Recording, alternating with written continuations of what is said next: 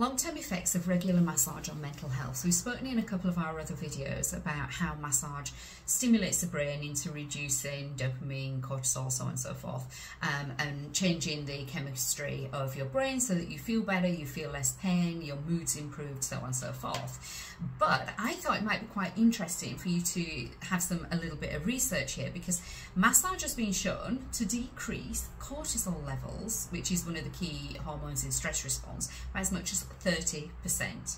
One session, 30% reduction. Awesome. Awesome. Plus, you're getting the benefits there of your muscles being released as well. So, double whammy, mental, physical.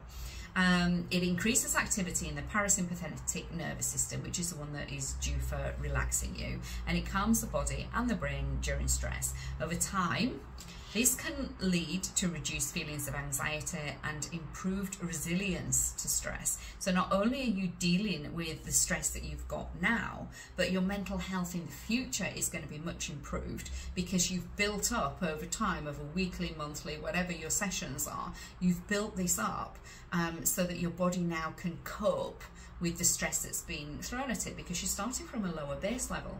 Does that make sense? So in terms of boosting mood and energy, massage prompts the release of endorphins, okay? The natural painkillers in the body. And so that improves your mood and it boosts your energy levels because you're not in pain. So you've got more energy to do other things with. It's not coping with the pain.